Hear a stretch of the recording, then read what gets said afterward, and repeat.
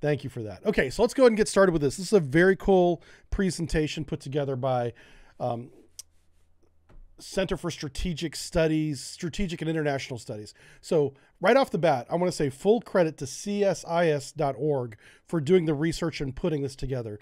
They are a brilliant think tank full of professionals that make presentations that make my subbriefs look like amateur work. These guys are real strategic thinkers, brilliant minds from all sorts of backgrounds that come together. And they're one of the major strategic think tanks in Washington, D.C., that provides free evaluations like this one on CSIS.org. So definitely support them. Go over to their website, read their vast library of presentations like this because they do a great job. Today, we're going to talk about China's Maritime Power Projection Network. How lethal is China right now in terms of maritime power projection, naval warfare? So from the piece here, we're going to read, it says China's deployment of radar, anti-ship, and anti-air missile platforms and combat aircraft to its outposts in the South China Sea has greatly expanded its ability to project power into waters far from its own coast.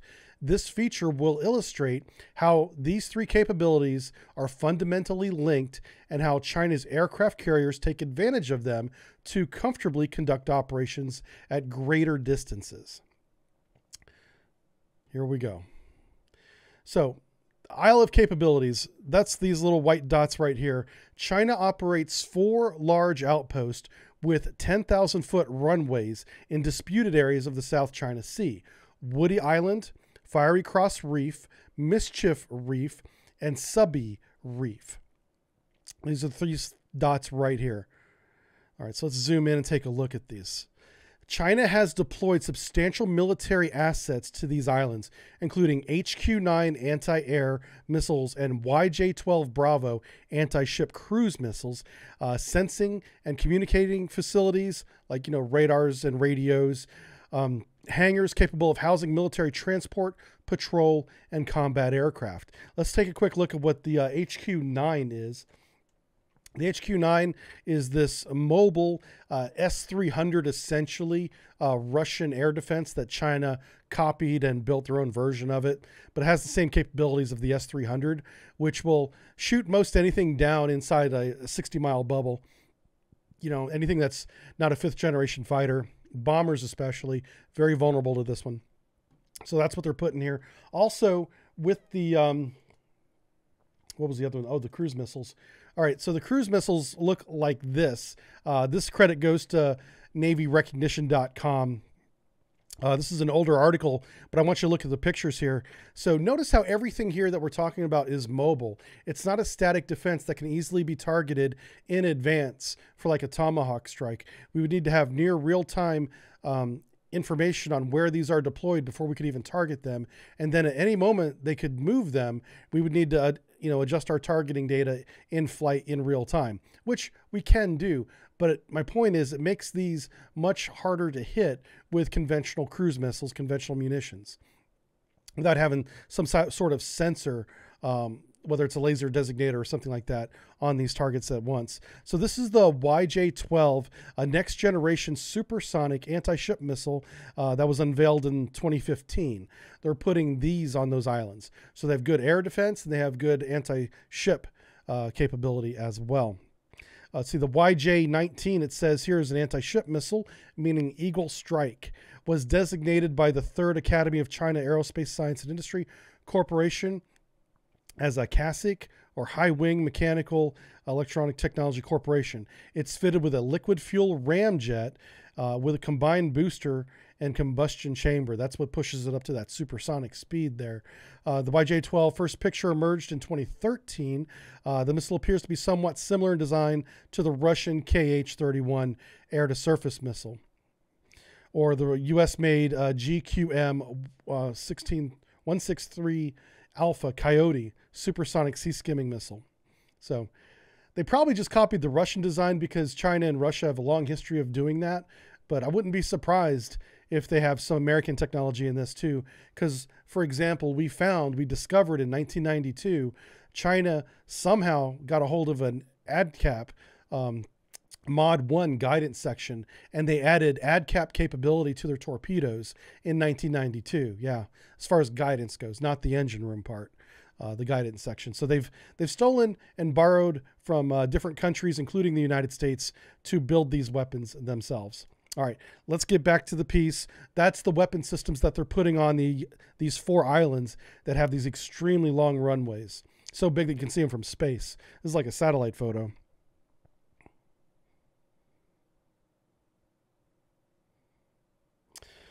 Okay, the operational range of the fighter aircraft, such as the J-15 from these islands, in theory is quite far. And this is their range if they did not have to go back to the airbase. So you could almost cut this in half if they were going to come back and land back at the island. A lot of these, like up here, they would land or divert to other airfields. In reality, okay, yeah, this is the more realistic range. In reality, combat aircraft can only be effectively operated within range of available radar and sensing platforms. Without external radar coverage, they have limited awareness of their surroundings. And this is one of the Achilles heels of both the Russian Air Force and the Chinese Air Force.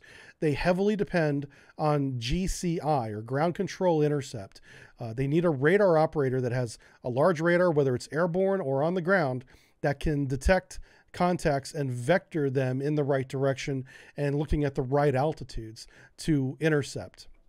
So they aren't so much limited by their operational range or their fuel. They're more limited by the GCI capabilities of the Chinese facilities on these 4 islands. Okay, airborne early warning control, or AWACS, like the KJ500, known to operate on these islands, provide greater radar coverage than the ground-based sensors. The KJ500 shown here above subbrief can sense surface targets out to 200 nautical miles and high-flying non-stealth targets out to 388 miles. So if you were to put this overlay on all 4 of those islands, it would cover much more of the northern part of the South China Sea. And just to give you an idea of what the KJ500 is, it's up here in the corner. I've also got a larger picture of it here for you. It's very weird. It's kind of like our E3, but an E2. I mean, it's somewhere between an E2C and an E3 for the United States. This was from a website called Weibo.com. Also a great place to get your body pillows. Right here. But this is what it looks like from the side. It's got the radar dish here on top, and it is propeller driven. Weibo.com. Okay, but the AWACS aircraft also have limitations on their operational range. Without any difference or without any defensive capabilities of their own, they rely on external protection, such as ground-based anti-air and anti-ship missiles from Chinese outposts and outside missile coverage. The KJ500 would be an easy target for enemy fighters or surface combatants because it doesn't have anything sort of chaff and flare. We assume it has that. It honestly may not even have that. We don't know. But so it's like rock, paper, scissors. You've got the ground base defenses, we'll call them, that need the protection of the fighters to kind of keep them alive. And the fighters can't really do their job without the airborne radar that the KJ500 gives them. So by defending the airborne radar, they're able to expand their operations out as far as that radar can see reliably. And the missiles, whether it's the cruise missiles or the surface-to-air missiles on the islands, keep those planes in the air. So it's the symbiotic relationship between all 3 of those that make this strategy effective. All right. This is the KJ500's estimated radar range to surface level targets. So not airborne. This is just, they can reliably detect surface contacts in these bubbles if they operate directly over the islands that they own. While operating in both anti-air and anti-ship missile coverage from the islands, combat aircraft venturing beyond this range would be blind to surface threats unless they had their own air-to-surface radar, which they do not. And that's kind of what they're pointing out here. They're very reliant on these radars. Okay, fighters operating from the KJ500's radar range could strike targets an additional 250 nautical miles outside the surface radar coverage. And that's assuming the longest air-to-surface cruise missile that's currently in the inventory can go out another 250 miles. Each weapon, such as the air-launched YJ-12 anti-ship cruise missile, has a range This range of 550 nautical miles from China's island outposts is a realistic strike range for combat aircraft operating from the bases within naval support. So we're just trying to give you an idea of what we consider these illegal operations can do. This is the coverage that this gives China here. Now, China obviously doesn't think that this is illegal occupation. They think that they're perfectly entitled to have these bases here since they made the bases and they claim the islands. Again, these islands are claimed by multiple countries. Philippines on this side, Vietnam on this side. Brunei, I believe, claim a few down here as well. Carrier operations. So Chinese aircraft carriers have the potential to enable combat aircraft to operate safely at much farther ranges. But the carrier groups for Chinese carriers are really just a fraction of the United States carriers. They can only carry about 32 fighter aircraft and escort guided missile destroyers and frigates. The carrier group has its own anti-air and anti-ship missiles, but the number of aircraft that they can field on one carrier is about a third or maybe even less than one United States aircraft carrier, and about half of what the HMS Queen Elizabeth can carry as well. So they're relatively, they're less capable. Let's put it that way, less capable than our aircraft carriers, and they have a couple of them now too. Now, the nice thing about the carriers is that they're mobile, right? So they can move within this region and enjoy the coverage of those ground-based weapon systems as well. It says, as well as the radar can detect surface and air targets. That's true. The frigates that go with the carrier, they all have really good radars, but they just can't see as far as that airborne radar can see. And the dark part of the circle here, that's the surface detection range. The wider area, the lighter color, this is the air detection range approximately as this this fleet moves around. So this is a mobile bubble, if you will. Okay, the carrier's radar range to surface contacts is limited to approximately 65 miles. This limits the strike range of combat aircraft launched from the carrier without other support. Can one safely operate within this radius? So if they don't have that KG-500 in the air, they cannot reliably go outside this bubble and expect any kind of additional GCI information. They're going to be on their own. You know, they certainly can fly outside this range. They're welcome to do that, but they're going to be a lot less capable. And that's the point. Okay, these ranges can be extended, however, by AWACS aircraft operating within the defensive perimeter of the carrier strike group, which is likely what they're going to do. They'll just have the KG-500 that is a land-based aircraft over top of the fleet, giving them very E2C-like Hawkeye conditions. This is very similar in range and capability of our E2Cs. This extends their radar range out to 300 nautical miles, enabling the J-15s to strike up to 550 miles with their YJ-12 cruise missiles. So they could run out to the range and then shoot an additional 550 miles in all directions and potentially attack sea targets. So we're going to back out now and take a little bit bigger picture of the entire region. Here we have the carrier limitations. So large AWACS aircraft like the KG-500 can't launch from China's existing aircraft carriers. In order to make use of the KJ-500 sensing capabilities, carriers need to stay within the aircraft's maximum range from Chinese runways on the mainland or South China Sea. And that's kind of what this is showing here. The range of this aircraft in combination with its sensing capability gives the Chinese carriers this range of motion with what we would call top cover. They have good radar coverage assistance in this bubbled area. Another limitation on the carrier operations is the need to divert to airfields. To operate safely, combat aircraft need to have a divert airfield within range in case they're unable to return to the carrier for any reason. The only runways in this region to which Chinese combat aircraft can reliably divert to are those on the Chinese mainland and on the outpost islands, these 4 islands down here. There's a really good point that I want to make, but I want to see if the piece makes it first. I'll give it the credit. Completing the network, China's aircraft carriers can operate within this area, maintaining a safe 400 nautical mile distance from the divert airfields currently available. So no matter what the carrier does, this is the operational envelope of the fighters that are on the carrier right here. Assuming that they could not return to the carrier for any reason, the fighter craft, the J-15s specifically, would not want to go outside this bubble. Let's see if they make the point here. I'll let them finish. I'm going to let you finish. Okay, carrier groups operate within that range can provide protection for ground-launched AWACS aircraft. The radar range of those aircraft, 700 nautical miles from either Chinese mainland or Chinese island outpost, is an effective range of Chinese carrier-launched fighters. So with that, we're going to add the weapon range on top of that to get the maximum coverage of carrier-launched fighters with their anti-ship cruise missiles, or they can even be ground attack cruise missiles, for a total of 950 nautical miles from Chinese airfields. This is the maximum operational range of the aircraft, radar coverage, weapon systems going out from Chinese airfields. All right, full credit to CSIS. Okay, so one thing that they did not pick up on, and let's see if we can grab it here.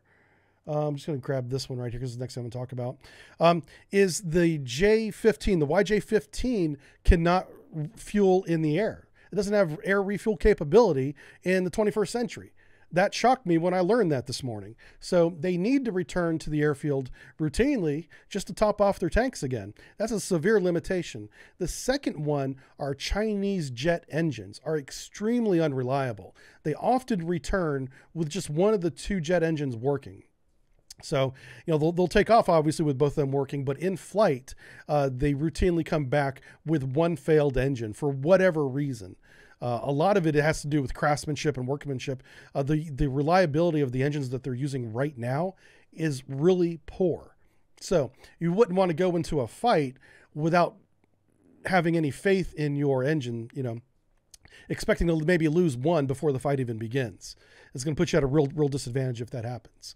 But what they did this weekend, what China did this weekend, kind of shifting gears here to South China Morning Post, a piece written by Lawrence Chung, says Beijing sends a record 52 fighter planes to test Taiwan, sparking fear of mishaps. The PLA has sent 145 warplanes to the island's air defense identification zone since Friday as part of a strategy to ramp up pressure on Taiwan and test its air defense systems. In addition to flexing its military might for Taiwan, PLA is showing its strength before a joint drill involving Western forces in the South China Sea, which is coming up. Surprised that they know about that. I didn't realize that was public, but apparently he's putting it out there. We're about to start doing war games with Taiwan in the South China Sea and a number of other countries. And when that happens, we'll talk about it. But we're not going to jump the gun here, Lawrence, like he's doing there. Oh, plus the air defense identification zone is not Taiwan airspace. Those are two very different things. This often gets overlooked either because the journalists don't know that or they want to make it sound as if it's more menacing than it actually is. The air defense identification zone radiates all the way across the Formosa Strait into the South China Sea. It is a much larger airspace than just Taiwanese airspace. Okay. And then you have a third one in there called the exclusive economic zone, which is a different one entirely. But the ADIZ is the largest. People violate the ADIZ all the time. So I'm not downplaying what China's doing here, okay? Because still, they are intentionally violating this ADIZ to see what Taiwan does, and they're collecting data doing that. That's happening. But just because you flew into some nation's ADIZ isn't even a big deal. But because of the other factors surrounding this, it's more of a big deal than others. They are not violating Taiwan airspace. That's different. They're just in the identification zone. I should find a map of that, and I didn't do it today, but in the future, I'll find a map of what the ADIZ is just to show you how big it is. If you want, go ahead and Google it, and you'll see right now what I'm talking about. Okay, but back to the piece that Lawrence Chung writes. Taiwan's defense ministry said 52 mainland fighters flew to the self-ruled island's Southwest Air Defense Identification Zone on Monday. A record number has prompted a fear of unintentional incidents between Taiwan and mainland China. The island said that it has scrambled jets to deploy missiles to warn off mainland military aircraft, including 34 J-16 fighters and 12 H-6 bombers, 2 Su-30s, which I think that's this one up here. Oh, no, this is the J-16 here. That's the one with the problem with the engines, isn't it? Yeah, I think this one is the one that can't refuel in flight, I think. Don't hold me to that one. I might be wrong on that. Okay, back to the piece. It says the latest development came from Beijing sent 38 warplanes to Taiwan's air defense zone on Friday, followed by 39 on Saturday, 16 on Sunday because they're godly people and they rest on Sunday. Analysts warned that conflicts between China and Taiwan and mainland China could surface if the People's Liberation Army made incursions into the Southeast ADIZ, a major point of access to Taiwan's Eastern Military Zone, a new normal. So that's what they're trying to do, is by routinely doing this, making this a routine, making it not a big deal. Which, in my opinion, not a big deal outside the fact that these two nations really don't like each other, and China keeps claiming it's going to invade it. That is the difference here. That's kind of what makes this a big deal, when otherwise it wouldn't be that big of a deal. To me, that's my opinion. Okay. Beijing, which sees itself as a self-ruled island and its territory that must be taken under control by force if necessary, has sent 145 warplanes into the island's ADIZ since Friday. It's kind of repeating what it said at the beginning. I wonder if that's a mistype. Anyway, so it says, while most incursions took place at Taiwan's Southwest Air Defense Identification Zone, a dozen PLA warplanes, including 10 J-16 fighter jets, made nighttime incursions into Taiwan's ADIZ on Friday. So I wonder, from the southeast. That's interesting. So they're probing from different angles. Yeah. And they're just seeing what they do. You know, do they even notice? You know, of course Taiwan's going to notice, but they're just checking. Instead of their usual incursions into Taiwan's Southwest ADIZ on Friday, the aircraft flew towards Bashi Channel and made a left turn to the island's southeast ADIZ, according to Taiwan's defense minister. So being pretty provocative in their maneuvers. Analysts said that the large-scale incursions were a show of force to Taiwan and the United States, that they'll allow PLA's joint combat capabilities. That they also showed PLA's joint combat capabilities, which included the ability to assemble warplanes from different military zones on the mainland and operate at night. Okay, yeah, that's true. They did do that. What is worth noting is the PLA's deployment of 10 J-16 fighters jets and 2 H-6 bombers at nighttime missions, which include those of the Bashi Channel and Southeast Taiwan's ADIZ. So operating the H-6 at night is interesting. That's not a new capability, but they don't do that often. So basically they're showing off. They're like putting on an air show for Taiwan. And it's having some effect. They're getting the response they want. China wants this. They want pieces written about them. They want people claiming how capable they are, when in reality, China's strength is in its numbers. They have a lot of everything. They have a lot of ships, submarines, weapons, planes, but all of it is very low quality compared to Western standards of military vehicles.